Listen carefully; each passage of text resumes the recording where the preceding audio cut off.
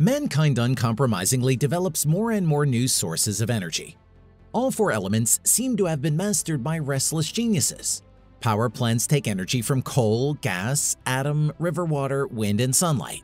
From everything, they learn to extract the very power that gives light, heat, and food. And sure thing, leaving 70% of the planet undeveloped seemed like blasphemy to energy experts. Scientists say the sea is the world's largest battery. Off the coast of the United States alone, the theoretical annual energy potential of the waves is estimated at 2.64 trillion kilowatt-hours, equivalent to about 64% of total U.S. utility electricity generation in 2021. So, what is the future of green energy beyond the seas and oceans? Why aren't we using them equally? If not with coal and the atom, then at least with solar and wind energy.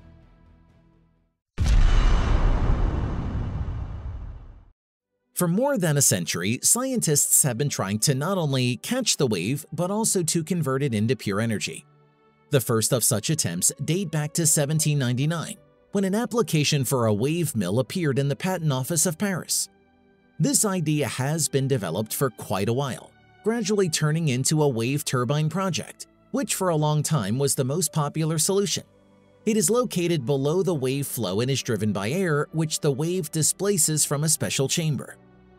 The main drawback of this method is due, oddly enough, to the laws of physics and the very huge energy potential that everyone is hunting.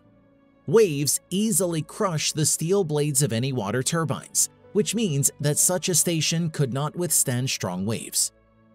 Oceanologists and economists also say their word about the shortcomings. The former focus their attention on the fact that the infrastructure of the power plant can harm marine flora and fauna, gradually destroying entire populations. The latter argues that both fisheries and shipping will be under threat. It is for these reasons that wave power plants have not been used for so long, along with other options for green energy, representing only experimental samples. As is often the case in the era of high technology, startups became the solution. The first of them was born at a beer table, where the then ordinary neuroscientists and now the authors of an advanced startup, Patrick May and Christopher Ridgewell, discussed sound waves, which are always half a beat late, belatedly conveying the surrounding picture to us. Gradually, the conversation grew into a specific plan for predicting waves in real time, was transferred from the sound plane to the oceanic one, and as a result, the wave roller was born. The brainchild of the Finnish company AW Energy, an unparalleled converter of wave energy into electricity. Most recently, this innovative generator underwent a 2-year from 2019 to 2021 field trial off the coast of Portugal with impressive results. The essence of the wave roller system is impressively simple. A movable panel and a power takeoff system are placed in the marine foundation. The panel is driven by the reciprocating movement of water caused by waves.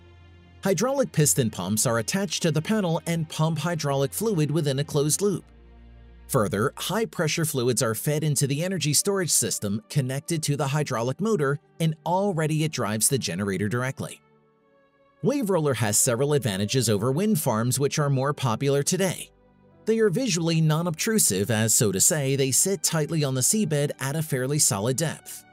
What is more, their source of momentum is much more reliable since waves, unlike wind, are regular and therefore predictable, meaning such a project, due to its stability, in theory, will not lack funding. The social aspect is also not overlooked. Unlike windmills, which require qualified personnel and specialized equipment, drones-equipped ships, wave roller requires shipbuilding skills that coastal residents have in abundance, which Christopher Ridgewell personally notes. As a result of the tests, even a prototype was already able to deliver 350 kilowatts of power. Can you imagine what results serial production will show? What's more, wave roller passed all the tests that fell to its lot for 2 years with honor, which is due to its design features. The load that the waves put on the converter is compensated by the fact that it is located on the seabed and accordingly has a lower center of gravity than any turbine. The results make it clear that Christopher Ridgewell's plans to conquer the energy of the sea have every chance of coming true.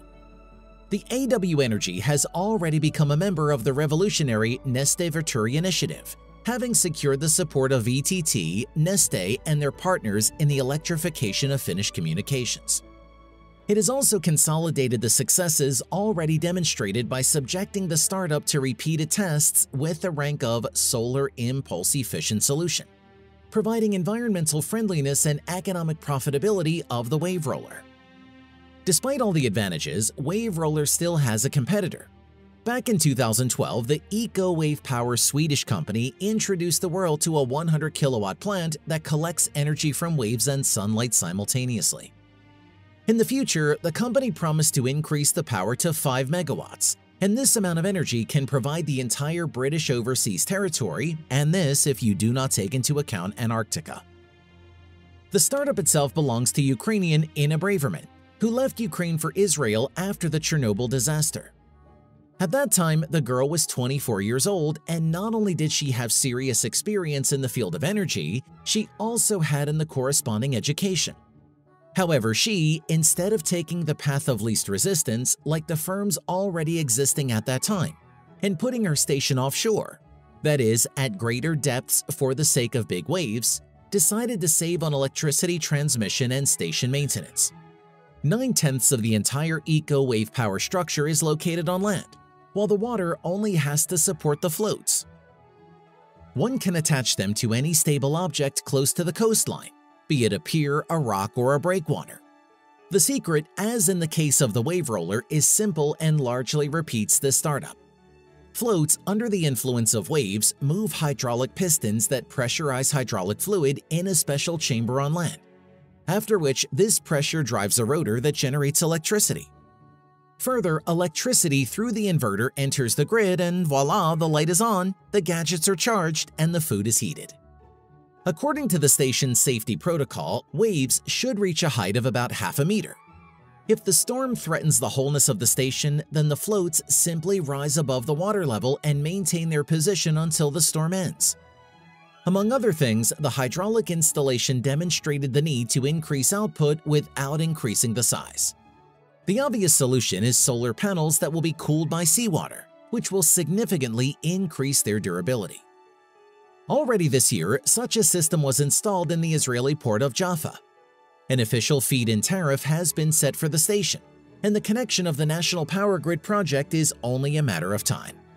Also, a similar project will soon be deployed in the Spanish port of Adriano.